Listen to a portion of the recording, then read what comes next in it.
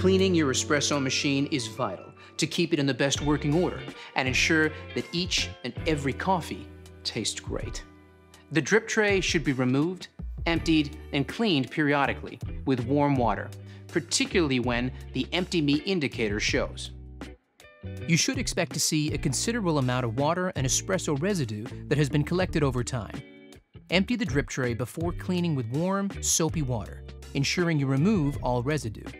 The storage tray can also be removed and cleaned with a soft, damp cloth, not abrasive cleaners, pads, or cloths which may scratch the surface. Rinse and dry thoroughly before inserting back into the machine.